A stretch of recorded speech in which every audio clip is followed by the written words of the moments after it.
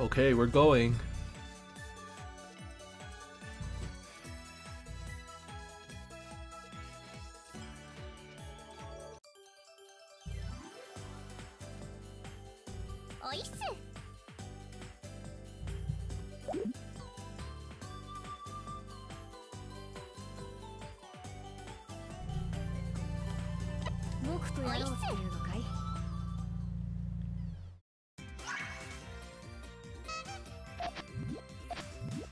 I like literally just woke up, so I hope I don't play too badly.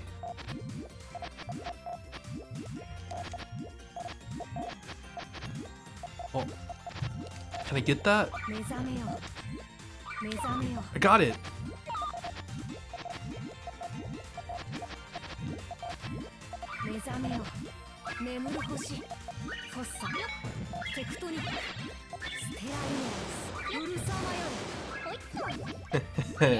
Punishing a weak transition. Best feeling.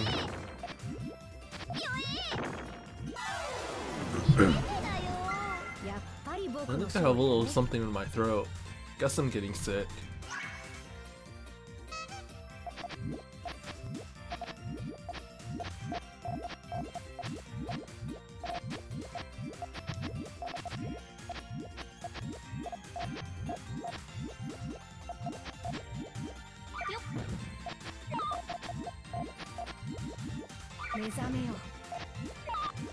Oh.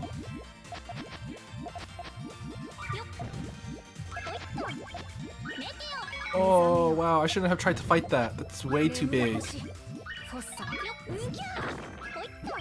That was so huge.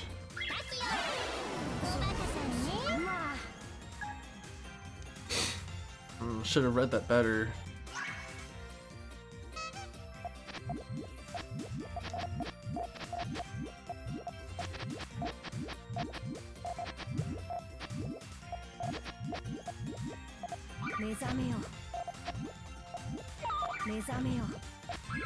Oh.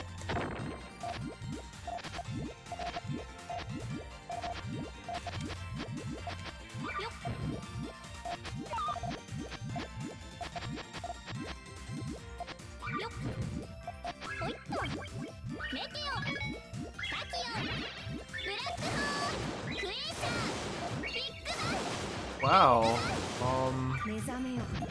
Yeah, that sucks. What a terrible chain. I don't know what I was doing. I mean, ow.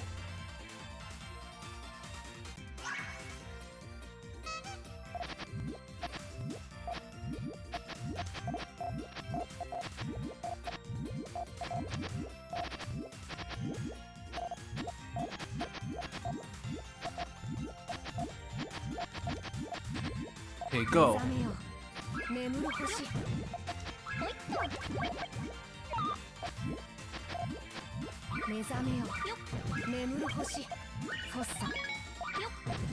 He'll fight that off.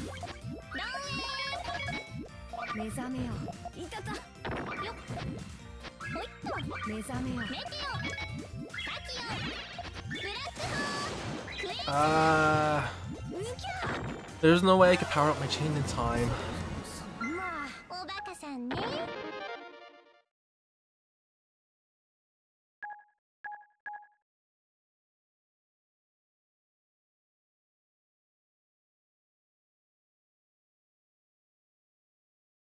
Oh no. Is he disappointed in my inability to chain? No.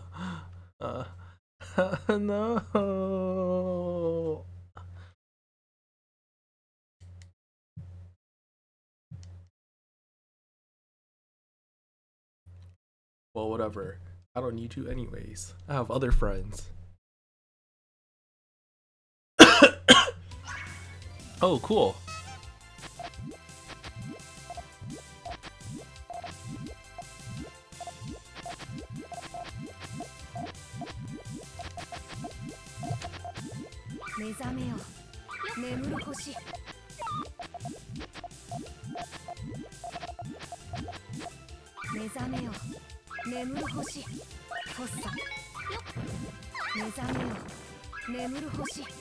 っさ。やっぱり僕の勝利だね。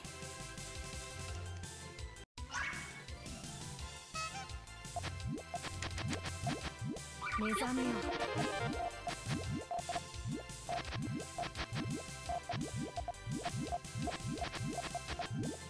目覚めよ。よっ。ほいっと。寝てよ。目覚めよ。眠る星。そっさ。いたた。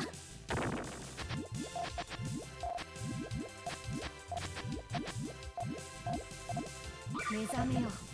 眠る星。よっ。Aw man, that's gonna be so big.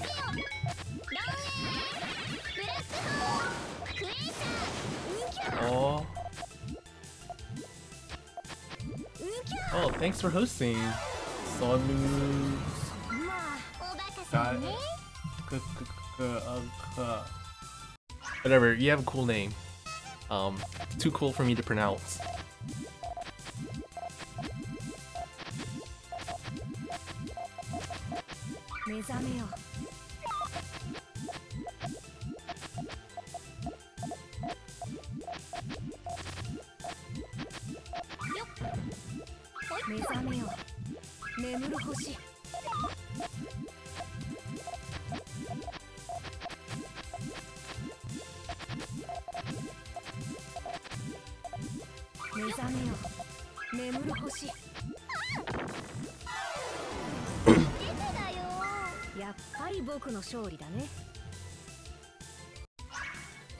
Sonuis Kais?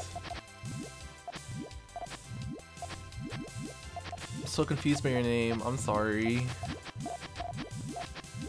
I wish I knew how to speak English better, but apparently I don't.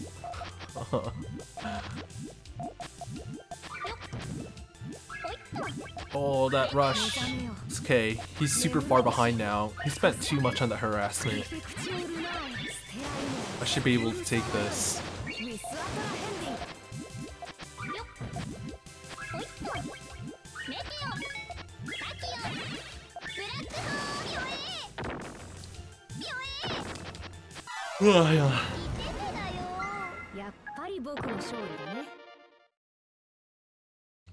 How about I just call you Sonic?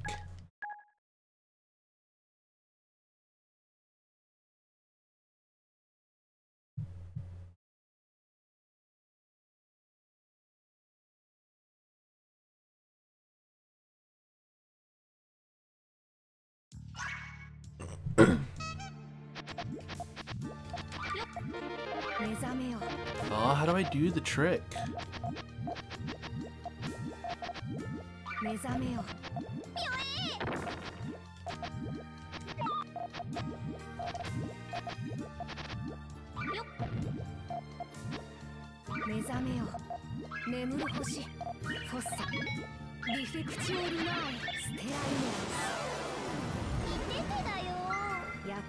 Oh, you used to play Puyo Puyo 2 a long time ago. Hey. Oh, so how'd you find this stream? Just wondering. For quality assurance purposes.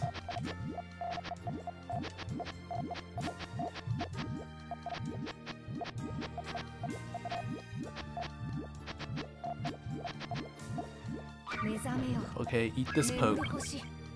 Oh, he blocked it pretty well.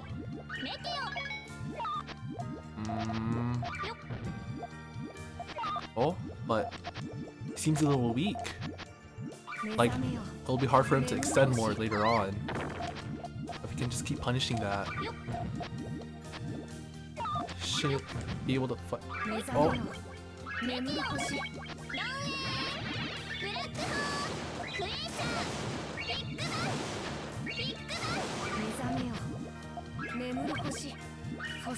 That was a pretty big chain. Will I be able to beat that?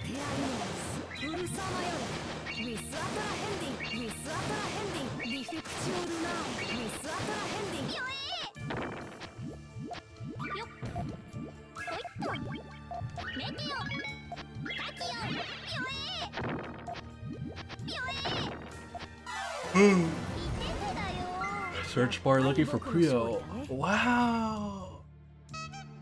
so excited that someone actually found me that way. Usually it's me like, you know, going out of my way and spamming people up, be like, hey, Puyo streams actually exist on like Twitter and stuff. Oh man. Oh no. Oh no.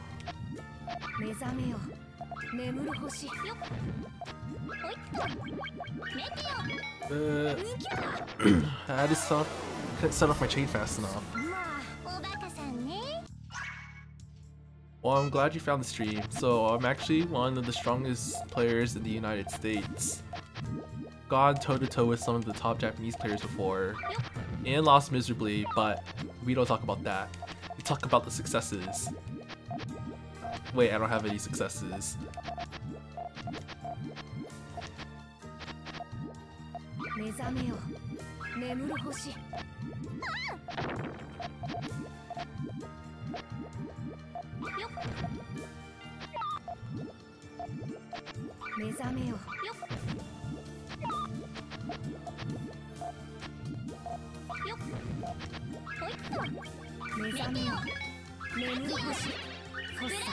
Oh, he has a really nice tail going on. I don't think I'll beat that. And also my tail doesn't work. Oh. Oh, it didn't counter by a whole lot. Time to pray.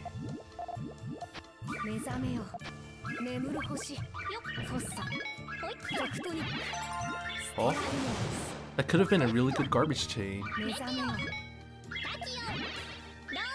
But, wait, oh, what? Wait, what? I wasn't paying attention. Got distracted by the little notification. Wow, I'm terrible.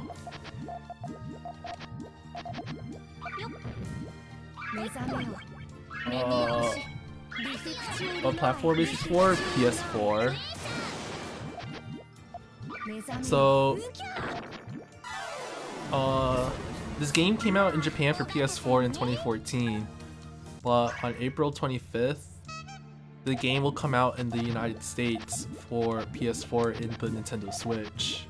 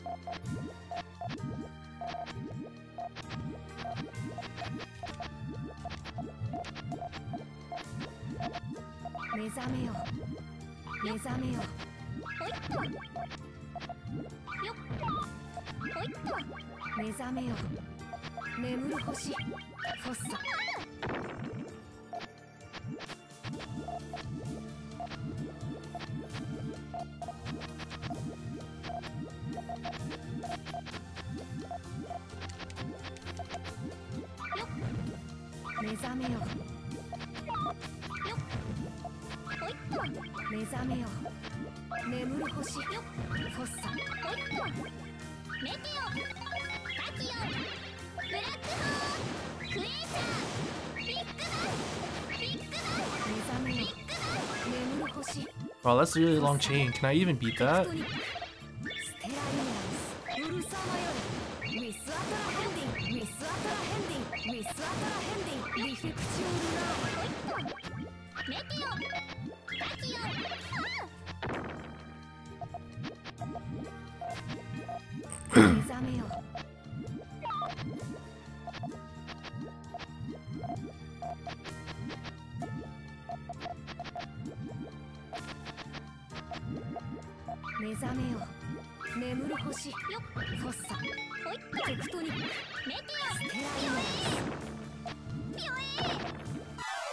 Hey Weave, what's up?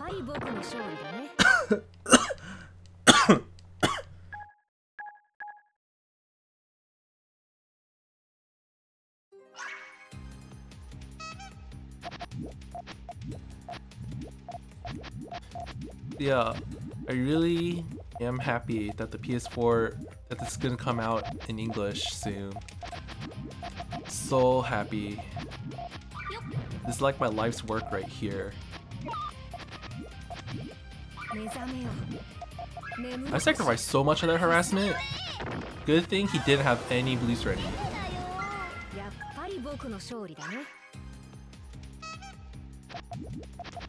Hope one day I can like, you know, have a Puyo match with everyone on like a huge stage. Puyo becomes esports. In the last 10 years of my life get validated. That's my biggest dream. Validation.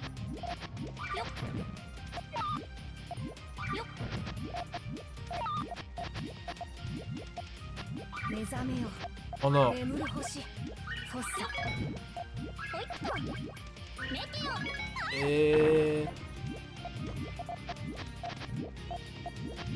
Okay, here I go. The servers will be the same. Oh, yeah, it's already been confirmed that the servers will be the same, so you have nothing to worry about. We'll get to get crushed by Japanese middle school girls. Definitely.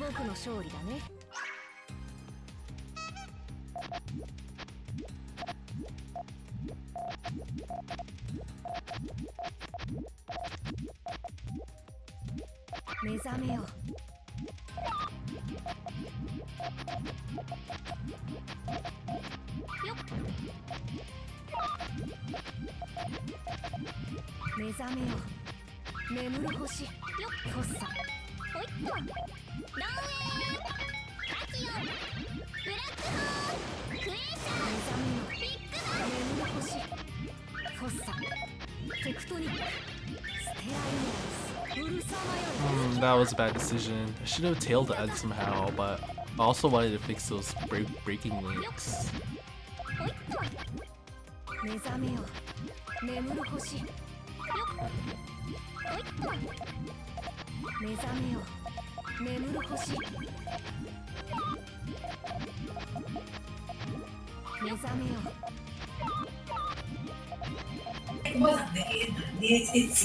Whoa, how did... Oh, I left Discord voice chat on. Whoops.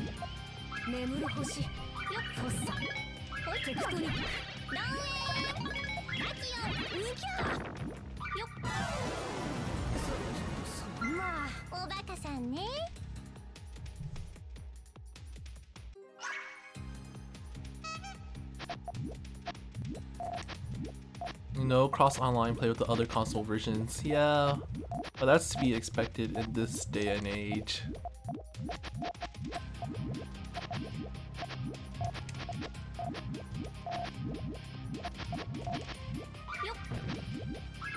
That's a big harassment.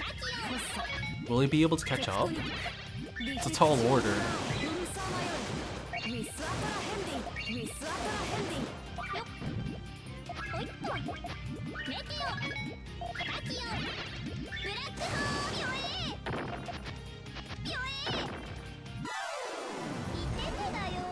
So yeah, the servers are worldwide, so you can play with everyone, but you can only play on the same console, PS4 only or Switch only. I'm sort of expecting, I don't really know actually. So I think theoretically the PS4 version should be more active, since this actually also got a release in China and Korea, and the only version they got was the PS4 version. Oh boy.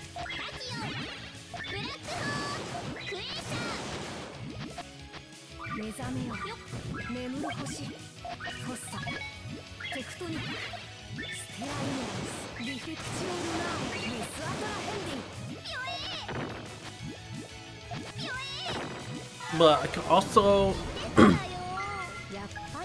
well, I can also see how the Switch version would be more more active, because you know it's portable and the Japanese love portable stuff. And also like whenever a new game comes out, everyone rushes so they can like climb the leaderboards.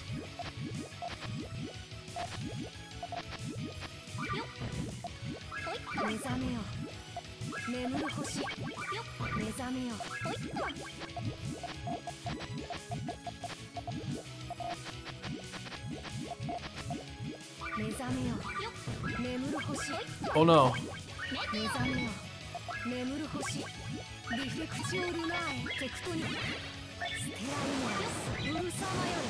I wasn't going to beat that harassment, so I had to set off my chain.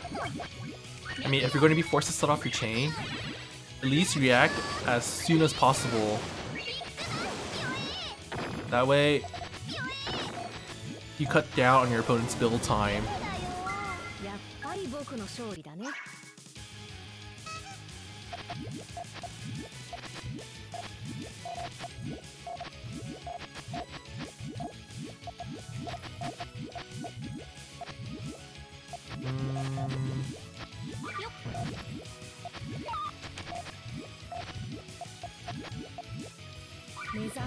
Oh, he made his transition super complicated. He won't get enough greens to set that off.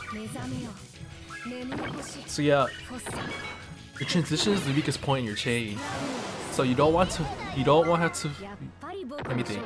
You don't want to have to rely on getting, you know, like 6 green Puyo in a row to set it off. That's just very improbable and too risky to do.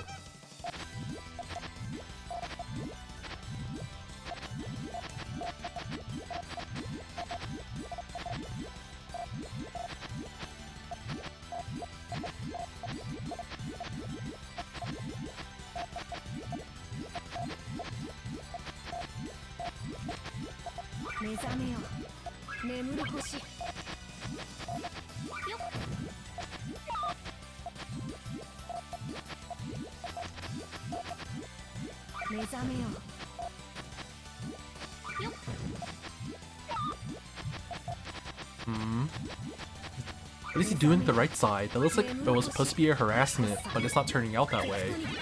Now he has to figure out a way to make it combine to the main chain. That's not gonna happen, is it?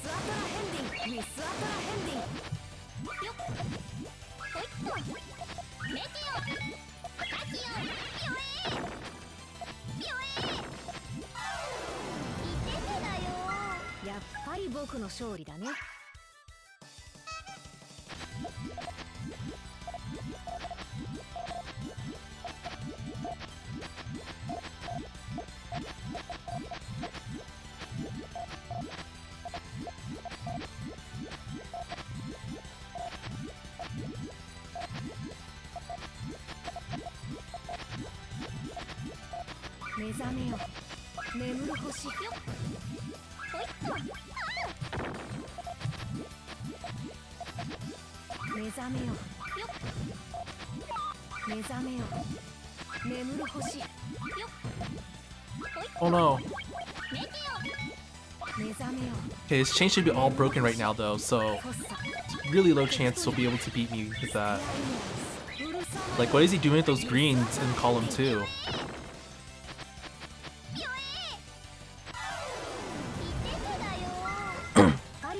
You just have to keep poking at your opponent until you disable them. That's when you're sure that your main chain will win against theirs.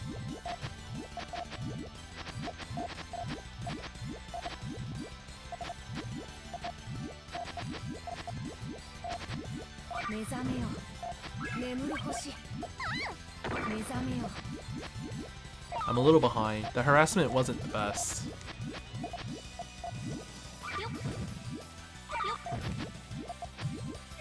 Oh. Oh.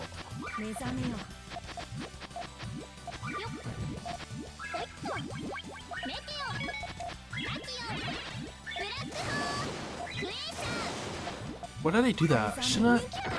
Why did I want it to extend so much? That was totally unnecessary. You know, sometimes I do dumb things, but I don't know why.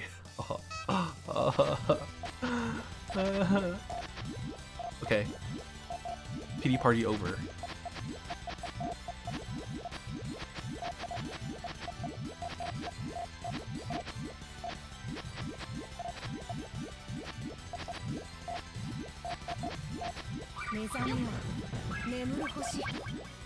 Three-chain harassment. Gotta have something built for that.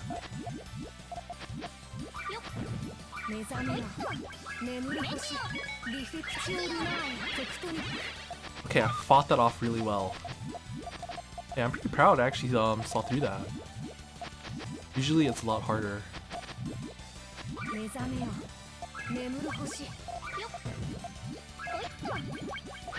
Oh no.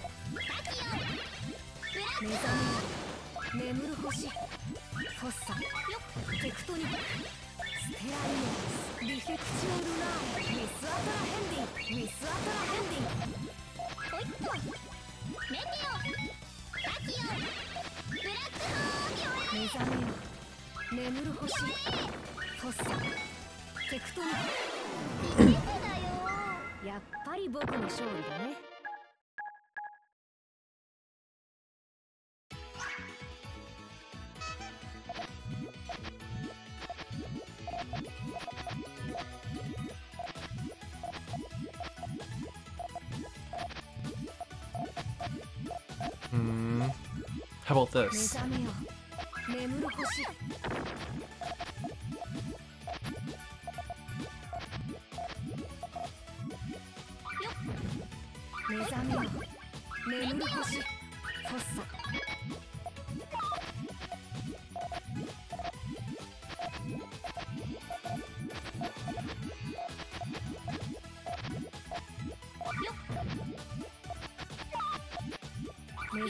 Oh. Wait, why?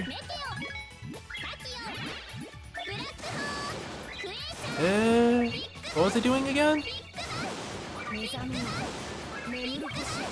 Forgot.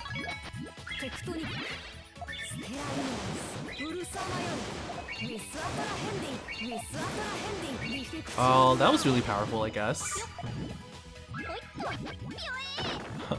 I don't think he was expecting that much power into it.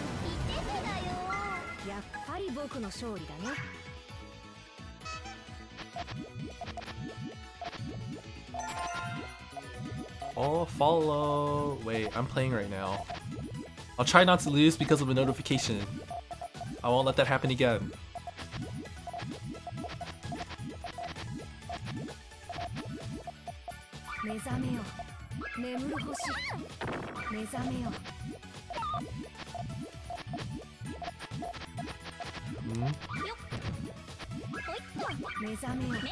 Oh no. We need to go for the +1? I don't think there's enough time for that. Oh. Yeah, that wasn't. Whoops.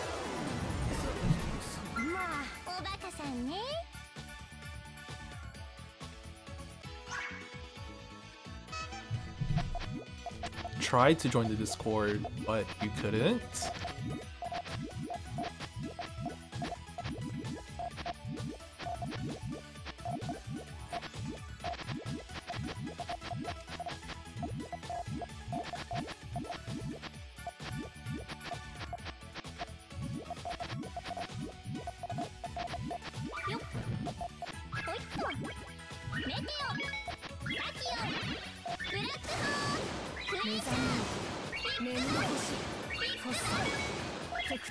Huh? How come you couldn't join the Discord? What happened? Was there like an error?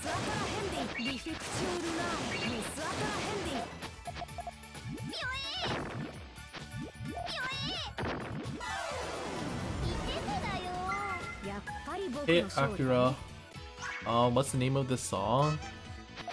The one I'm playing now? Well, this is the party mode music.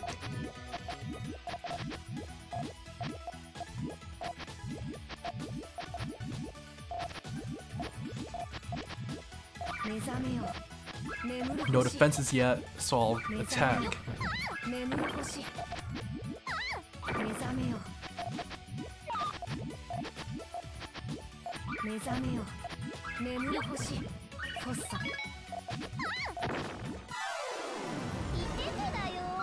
You think so? I mean, you saw it, right? You'll have to describe the error to me if you want me to, like, fix it. I mean, I'm pretty sure the only reason why errors should appear is if you're banned.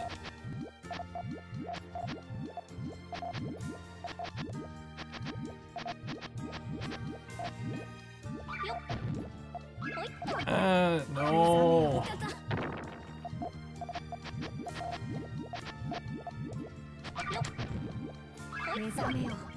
眠る星よっ目覚めよ眠る星リフェクチオルナーエテクトニックステアイモスピョエーピョエーいててだよやっぱり僕の勝利だね You're new to the Discord thing. Well, I mean, it's not hard.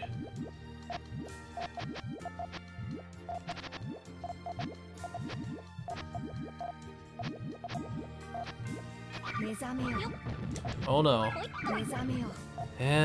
He's gonna outchain me.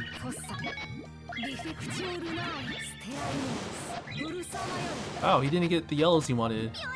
That was lucky on my part. やっぱり僕の勝利だね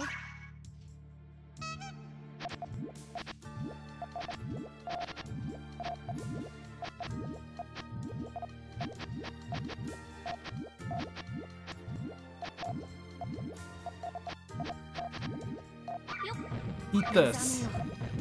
眠る星目覚めよ眠る星フォッサ Time for the finish. 目覚めよ眠る星フォッサテクトニック Just stop him before you could like finish his day. 僕の勝利だね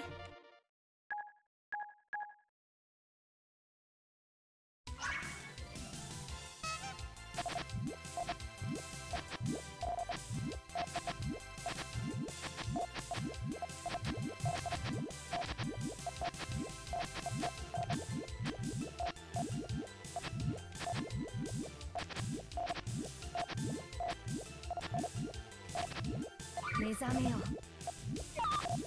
目覚めよ眠る星よほいっと目覚めよ眠る星よ Oh, I went too all in with this. メテオランウェイブラックホールクエイター Oh, that cut early? Okay, well, at least I had a secondary trigger. テクトニックステライナースウルサマよりミスアタラ Wait, ヘンディ what voice channel am I on? ミスアタラヘンディ Oh, so you're the guy rudely interrupting me. Well, I mean, it's more like my fault because like I wasn't supposed to be on that voice channel.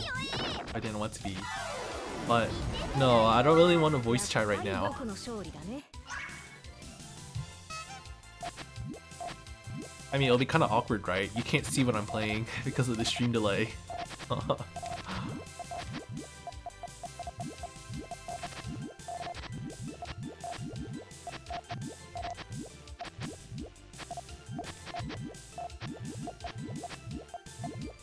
目覚めよ My transition is not even safe right now. Oh, 目覚めよ眠る星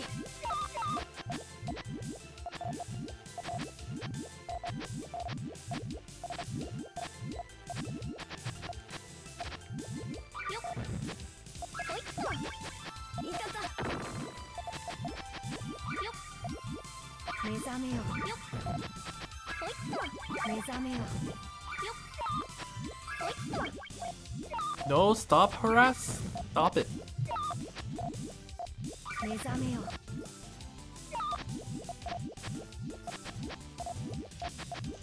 目覚めよ No. ま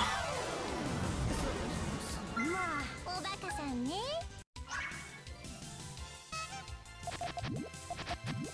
I feel like I was just like just forgot how to play in that round.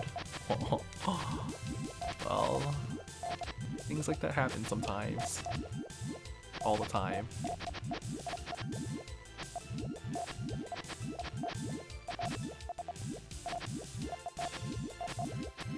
目覚めよ目覚めよ眠る星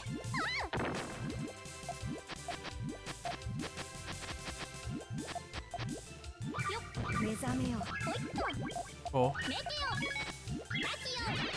Okay. 目覚めよ眠る星フォッサテクトニックステライナース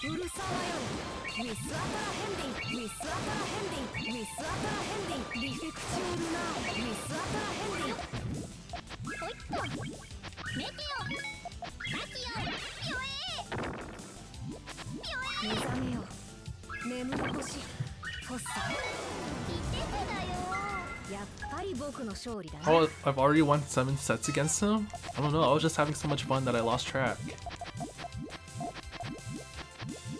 I love fighting people. Love fighting.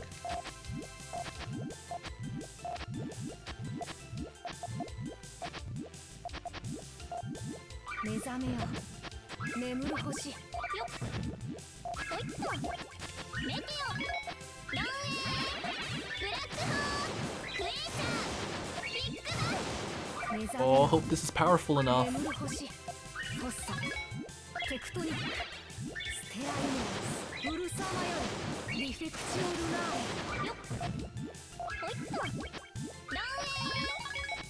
Oh, what? Wow, that was an amazing after chain. Wow, he's good. If only I had overpowered by more.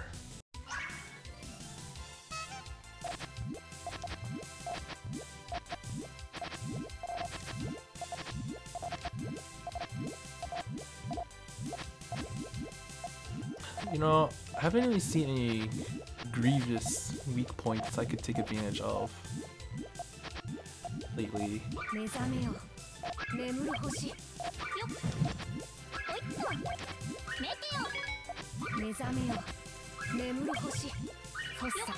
Oh.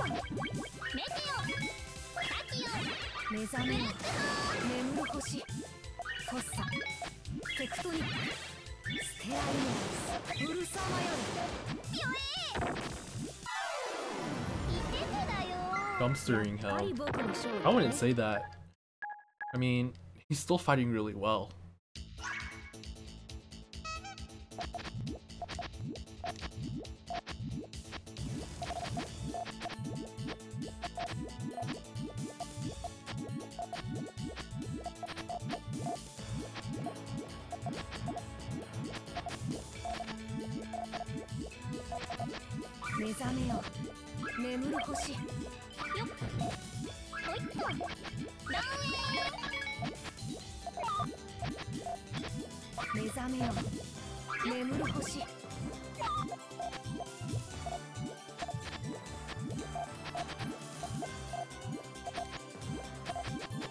Oh no no no no no, the extra yellow! Oh no, I tail!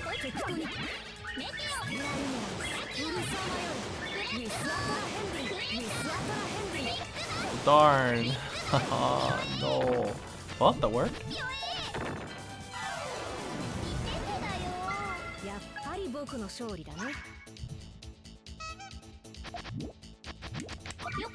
Oh, what?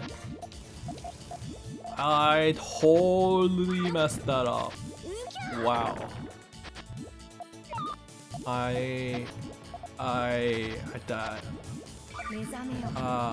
I feel like a failure.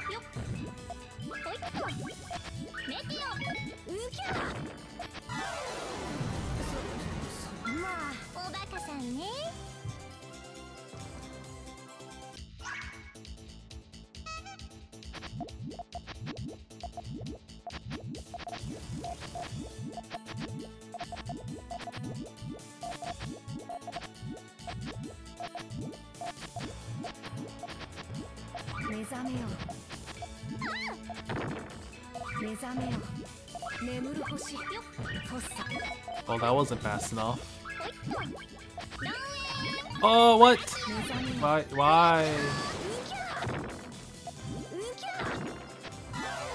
What do you get for getting an all clear?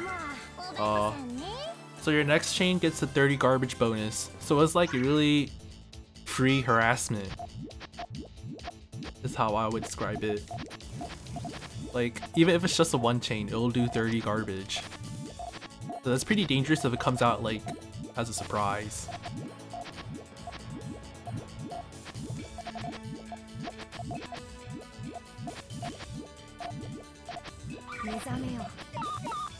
Is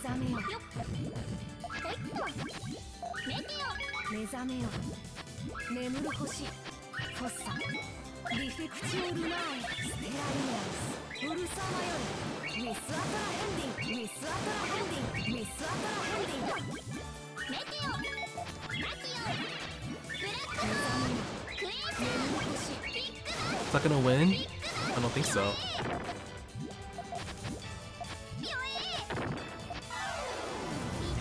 Hey WizKid. You're a kid and you love my videos and streams. Hey, thanks! Love you too. I really like anyone who plays Puyo or wants to watch Puyo and wants to learn Puyo. Automatically my best friend. Ooh. How about I rush this? Kinda messed up anyways.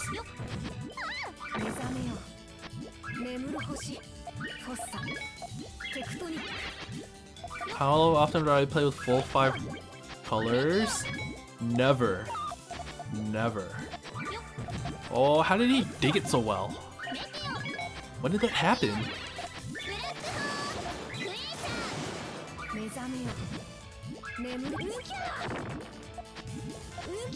5 colors, no one ever does that. Never ever. If you make me play 5 colors, I'll probably just cry and like make like 7 chain and that's it.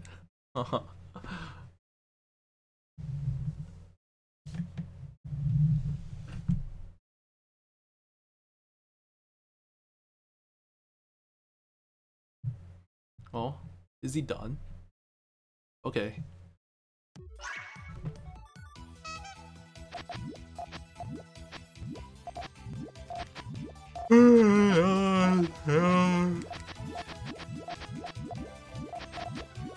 Wait.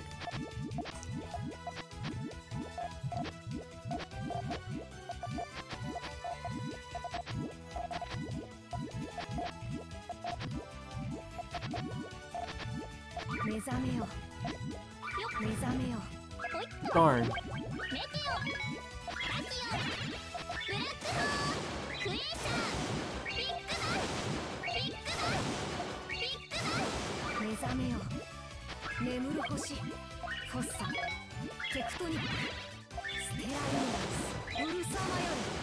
That was a really crazy transition I made though. I'm kind of proud of that.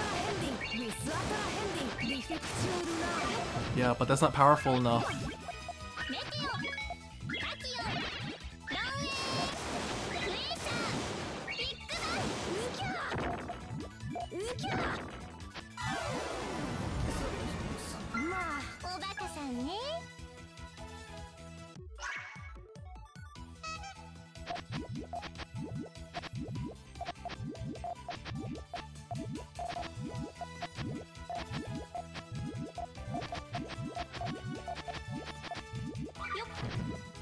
Oh no! Oh no! Green!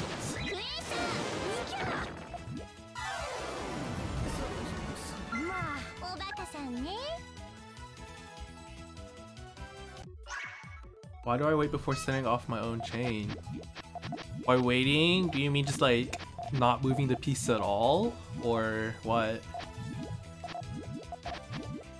Usually I'm trying to look at the other person to see how their chain is going. Oh. Don't rotate it over. Yes! I blocked him.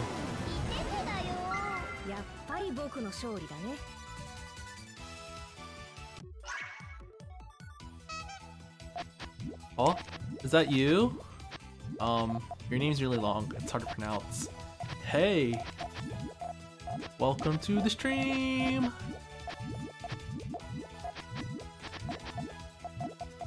You're pretty strong at Puyo.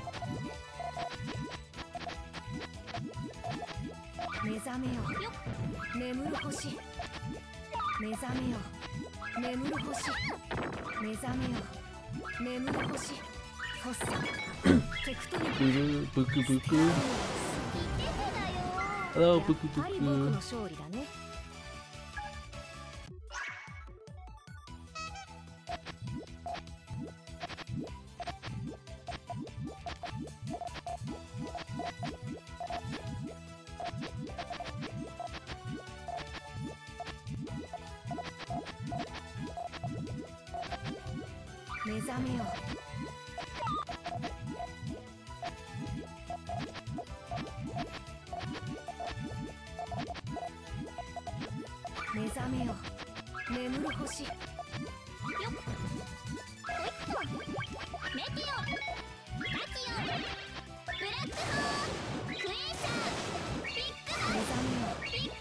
Wait, I need like... Oh, this isn't strong enough. Wait, I forgot the blue for the tail. Rip. If that blue had tail, then I would have won.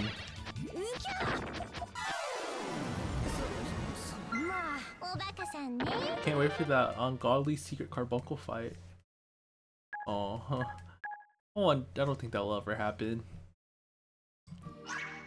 I mean, Sega stylizes the game around 5 Puyo colors, so they're probably not going to introduce the 6th one just to troll you.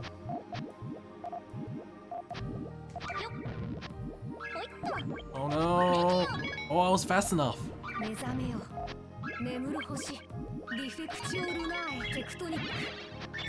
Mildly cuss. What? I don't think I really say bad words most of the time. I used to be really bad about that, but I don't do that now. I've realized that lots of kids watch my stream, so probably a big kid and talk like an adult.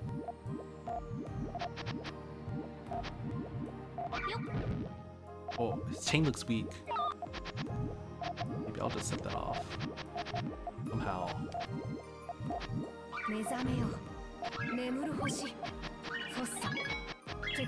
Hmm? Well, just lie to your parents and say I'm a different person now. Say I like converted to a new religion or something. The Puyo religion. I mean, you don't have to say that part, but...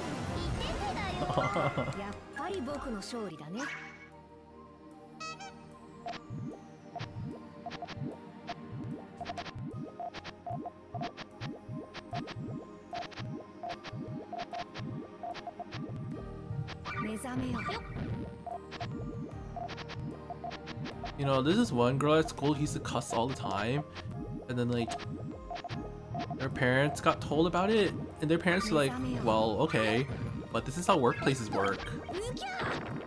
So I'm just preparing my daughter for the future.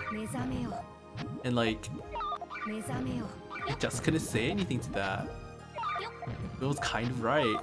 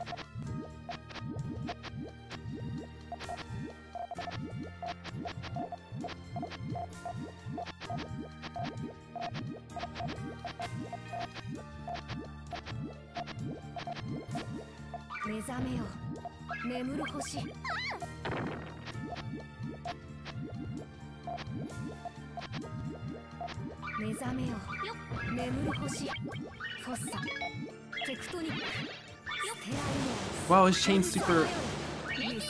No, it's fine.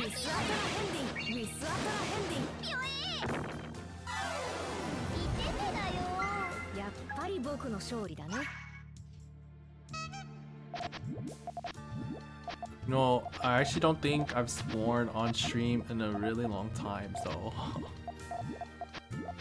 I think I'm just too tired to be crazy. Now I'm just like normal crazy. Catch my drift. Oh, these pokes.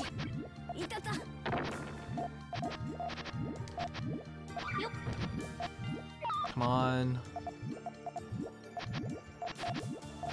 Gotta fight back some. Oh, that's not how I should be fighting back.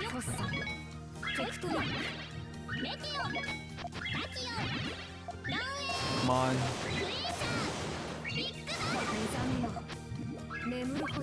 I think this should counter, but just barely? Or not. It's not enough.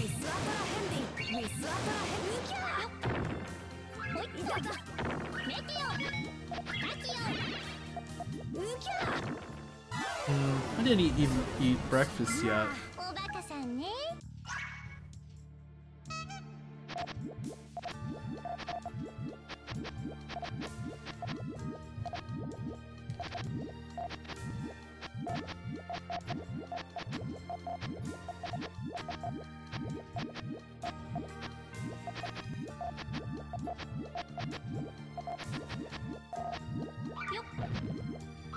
Oh! Wait, that's the full chain? Oops! Should have read that.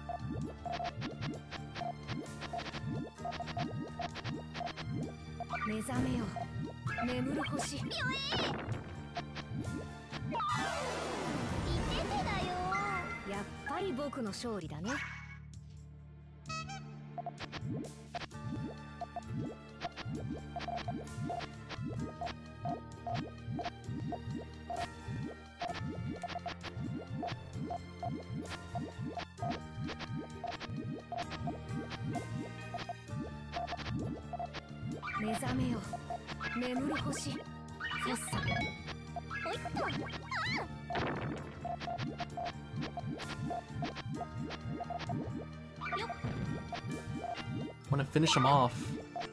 I don't think it's happening. Oh, his chain is complete. Too dangerous to attack now.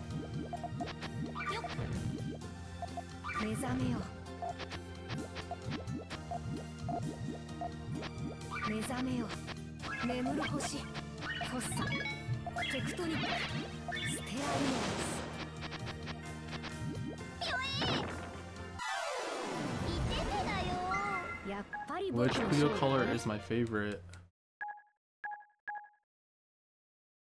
Who's the waifu? I don't know.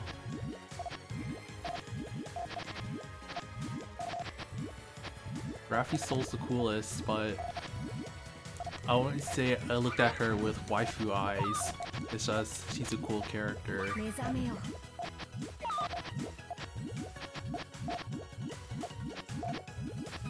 Unless that's gamer speak for just liking a character now. I don't even know anymore. I think my favorite Puyo color is green. Because I want to be boring just like that.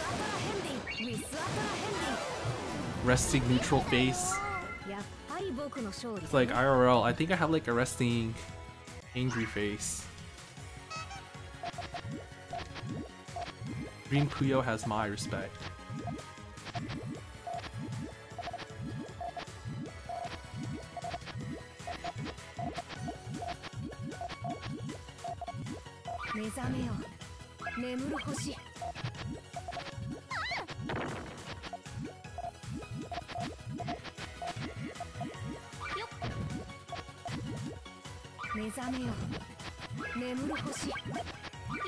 Or set it off. Okay, I want to get this.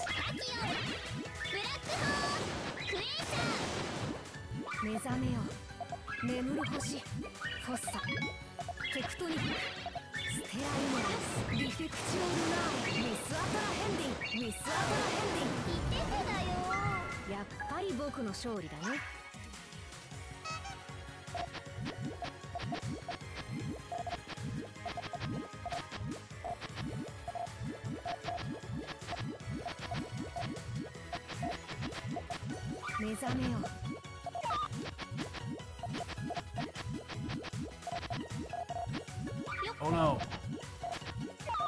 I want to fix his tail.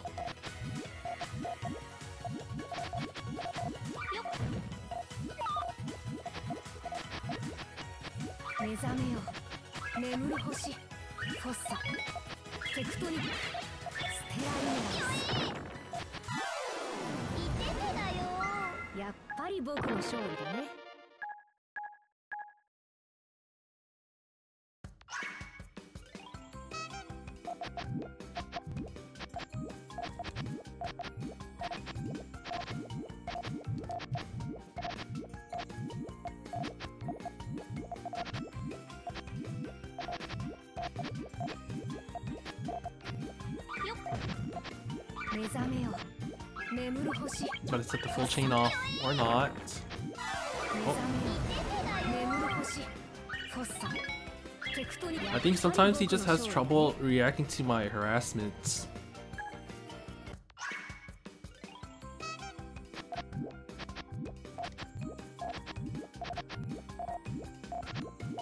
Making a decision like that on whether to extend or try to fight the harassment.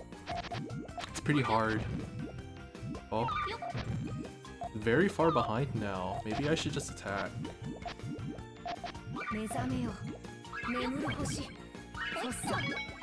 That should slow him down. Now he can't fight this. Most likely. Oh, okay, maybe not. I think he has a chain. Or not.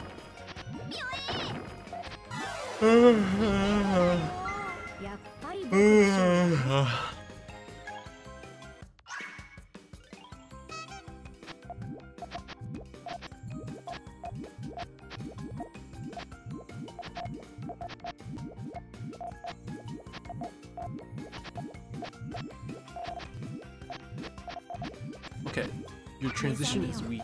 He doesn't have anything ready to beat this.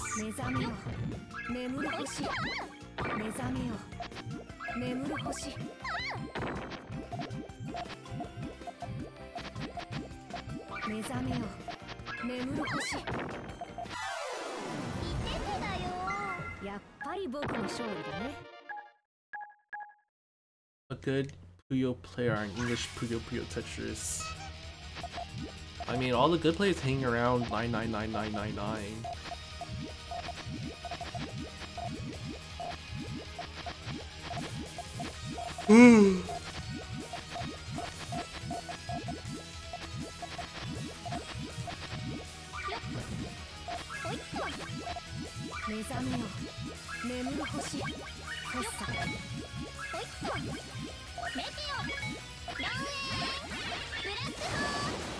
Oh, I can't extend fast enough. This will have to do.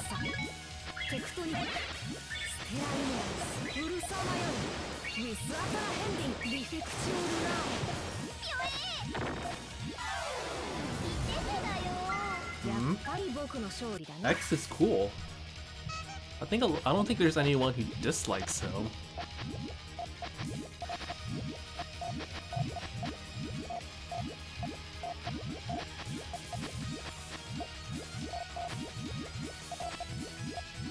Yeah.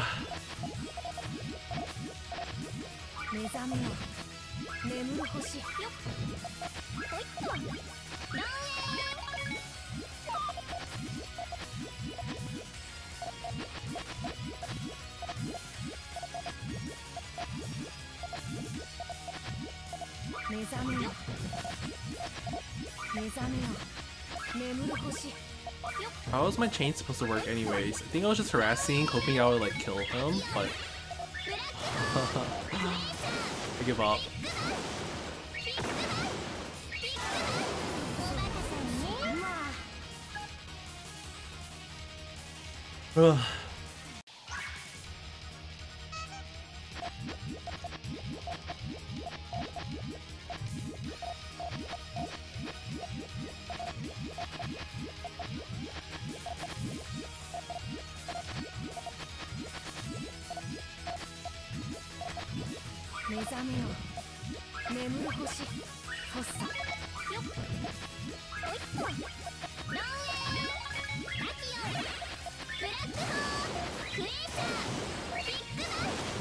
This chain isn't long enough.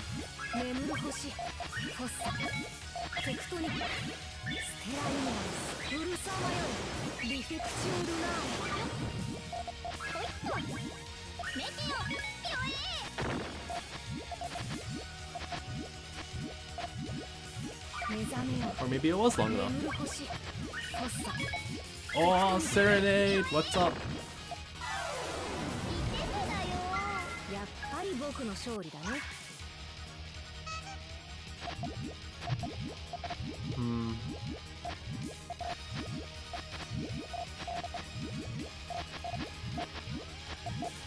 Kind of hitting the point where I want to fight a different opponent.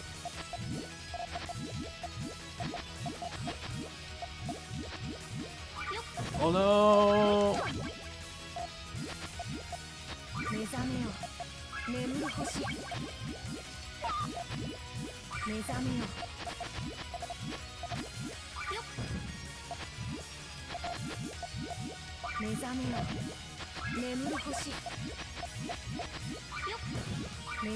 That's full chain.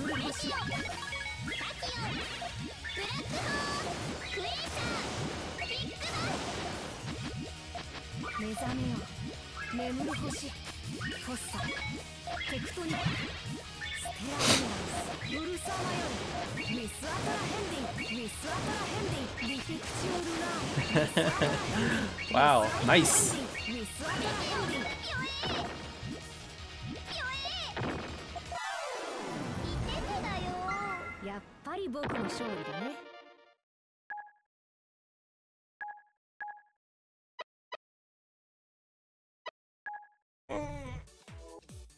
Where's thank you?